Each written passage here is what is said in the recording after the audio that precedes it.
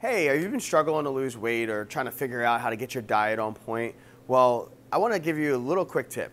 A lot of times people use a lot of tactics and strategies to be able to try to lose weight.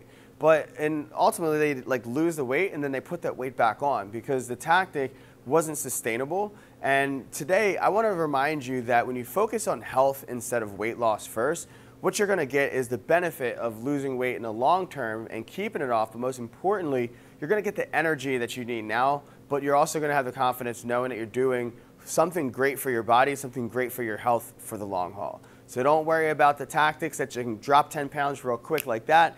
Focus more on the healthy foods that are going to make you feel great because ultimately that's what's going to transform your body.